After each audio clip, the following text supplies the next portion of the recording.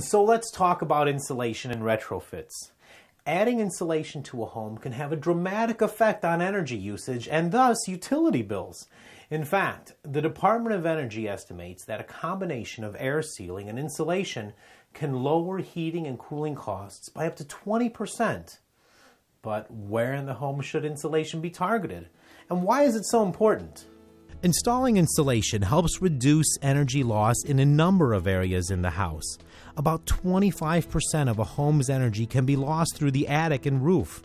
However, the attic is the easiest place to add insulation and should be the first area of the home to focus on during a weatherization retrofit. Exterior walls, the area through which approximately 35% of a home's energy is lost, can be upgraded with loose fill fiberglass insulation, blown in from either the inside or outside of the house.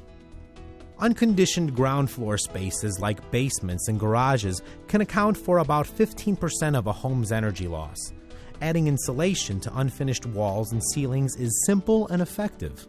Other areas of the home that should be evaluated for insulation levels include crawl spaces, knee walls, cantilevers, and band joists. Evaluating the amount of insulation in the attic is as easy as heading upstairs to take a look.